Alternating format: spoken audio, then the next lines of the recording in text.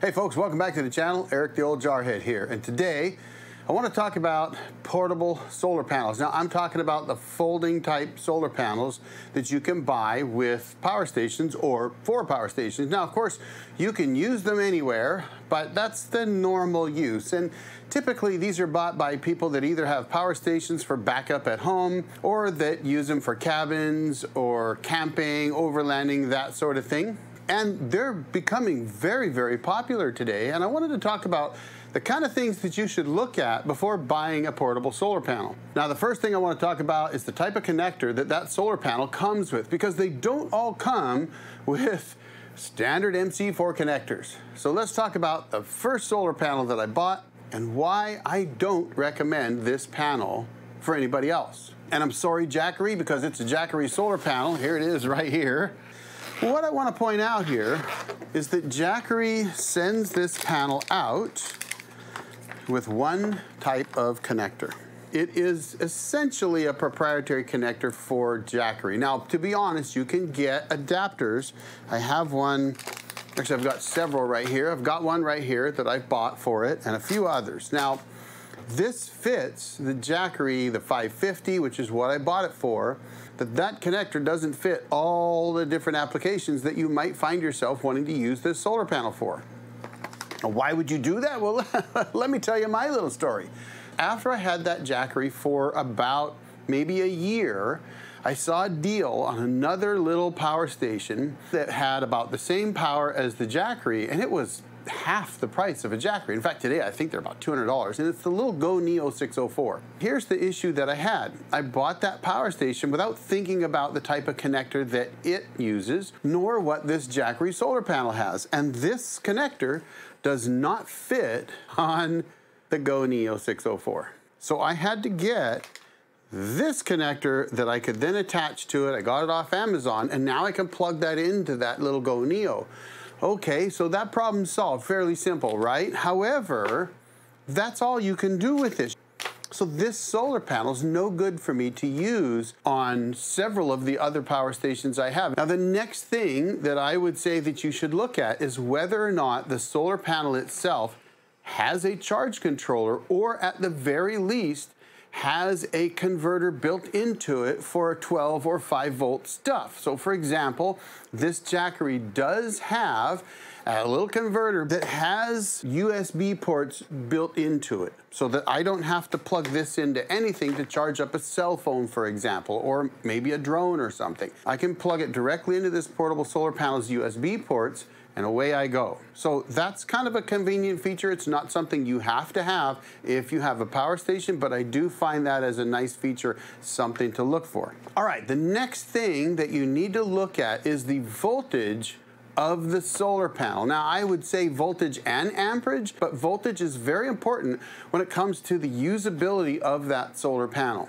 For example, this solar panel is a 20 volt, 5 amp solar panel. Power stations typically have a range of voltage on the power station that it can take from a solar panel. For example, the Jackery that I have is limited to 24 volts. This panel works fine for that. However, I've got a 400 watt solar panel right here that's a 40 volt solar panel, and it's not going to work on any of those power stations that can only take up to 24 volts. So you really want to pay attention to the maximum voltage of the solar panel. If you buy a 400 watt solar panel with a 40 volt max, you can't use it on those small Jackeries or Go Neos, those kind of things. Or for example, an Egratech, I've got an Egratech power station that it's a great little power station, but it can't take that 40 volts incoming. It just won't work. So voltage is very important. Now, earlier I mentioned whether they have an MPPT charge controller built into them. I would suggest that you don't buy those, not unless you can see a use for that charge controller. But there's a couple reasons why I would say don't get one of those. The first is that, let's say you've got a power station that can take 800 watts of incoming power, and you buy a 400 watt solar panel that has one of those charge controllers built into it, and then decide, well, since 400 watts is only half what I can put in there, maybe I'll get 2 of them. The problem is you can't run those in parallel in order to get 800 watts going into that power station. All right, the next thing that I would say to look at is the weight of those panels. I've got two 400-watt solar panels here, they're foldable solar panels, and one of them is kind of big and bulky, and it's actually really heavy, and I found it kind of difficult to move around. Then I got a second one that I'm going to show you today that frankly weighed about half as much. It was way easier to carry around. Now obviously if you're buying a 100-watt panel or a 200-watt panel, they're going to be very light, but when you start getting into 400-watt foldable solar panels, you might find that the one that you buy is kind of heavy. So I would suggest looking at the weight of those portable solar panels to decide, is that going to work for you? The other thing that goes right along with that is the one that I have that's very heavy, which I can show you, is also very big. It's taller and wider than the other one I have that has more. The key here is that if I have to put one of these in the back of my Jeep or the back seat of my truck, I don't want a great big bulky heavy foldable solar panel that I'm going to stick back there. I want something that's easy to get in and out of my vehicle or carry in and out of my house that's going to fit wherever I need to put it. So the next thing that I want to talk about is how these solar panels tilt. Because folks, all portable solar panels that I've seen anyway come with little legs on them that you can open up so that you can tilt the panel. Now, for example, this Jackery has one that's about a 45-degree angle and it is non-adjustable. So let's talk about connectors and why, to me, that's one of the most important things to pay attention to. And to do that, I'm going to pull up another solar panel and show it to you. Let me put this Jackery away that I can only use on my Jackery and my Go Neo.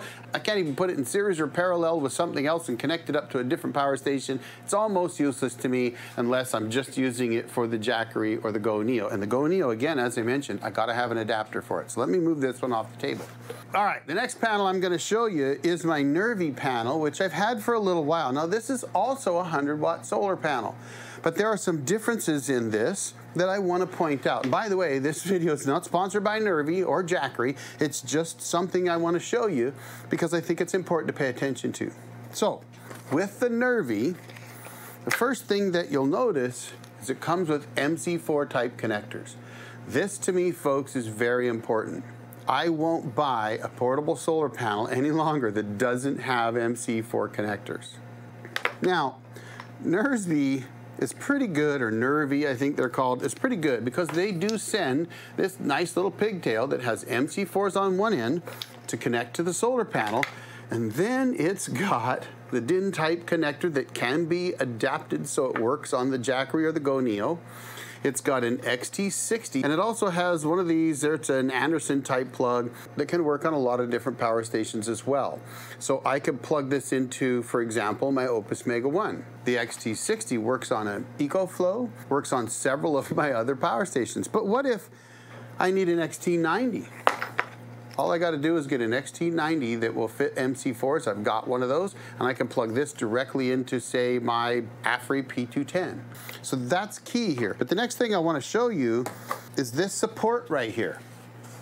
This support is adjustable. I can take this and snap it in down here to get me about 45 degrees.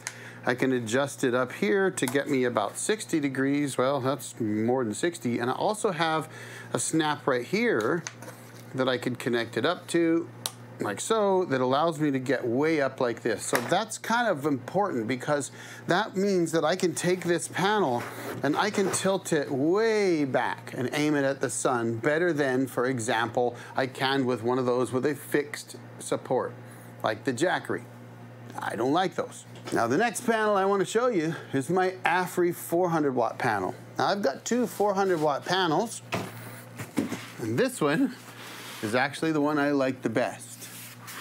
Now these panels run about $500, so they're not inexpensive, but it is a 400-watt panel. This is a portable panel that I can take anywhere I go. Compared to a bigger one that I've got, this one's actually lighter too.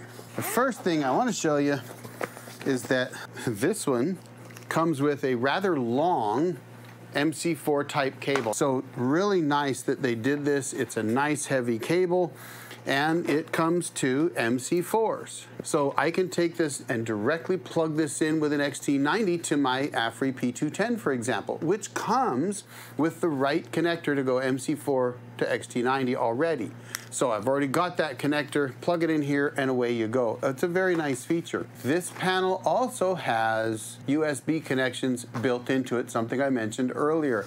I like that because let's say you've got this set up, you're charging up your power station, maybe your phone's dying or you're flying a drone or whatever it is you need a USB connection for, maybe some radios or something, you can plug them directly into this solar panel to get them charged back up.